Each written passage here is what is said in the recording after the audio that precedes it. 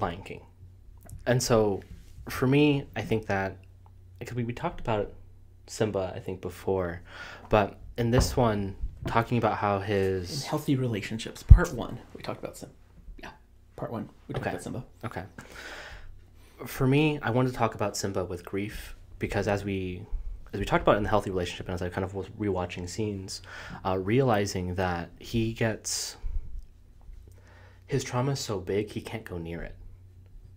Right? So when the scene happens, when Mufasa passes away and he runs, and we see him, end up in the paradise with Timon and Pumbaa, right? I feel like that there's like a moment that happens where he leaves behind the grief and he ends up in paradise. Yeah. Right? Like that image to me, it didn't sit well. Right? Because it's like this fantasy that if we just get away from it, if we just ignore it, if we just find a place that looks happier and perfect, that we won't have to deal with it. But I love, right, as we continue watching the story, the grief infiltrates when Nala shows up. Yeah. Okay.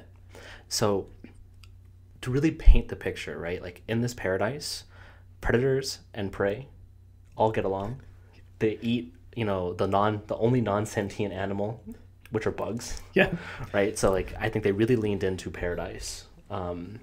Actually, this is gonna sound really bad. I don't know what they named that place. I don't know if there is a name for it.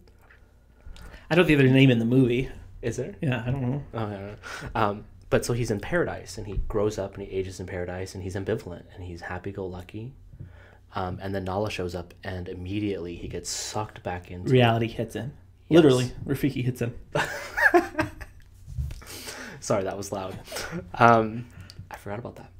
But yeah, he's now forced to address all these things that he has left to the wayside. And I think that kind of is like thematically, like with therapy, is I think that clients, like the dams that they have built sometimes break. And so they don't have access to what's going on because it happened so long ago.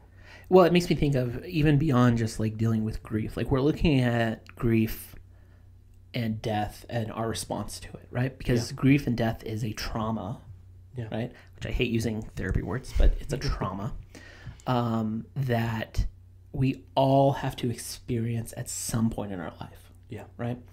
And that if I take a more global view of trauma, what do we like to do? We like to escape and go to the place that is all, rainforest and waterfalls, and it's beautiful and it's paradise, and I don't need to deal with my trauma. And I think that we all do that, right? And it's just a matter of what that escape mechanism is, and that if we don't deal with trauma, if we don't deal with grief, if we don't deal with these things, just like Nala, it's going to sneak up and eat one of our friends. Try to. Depends on how ambivalent we are. Yeah.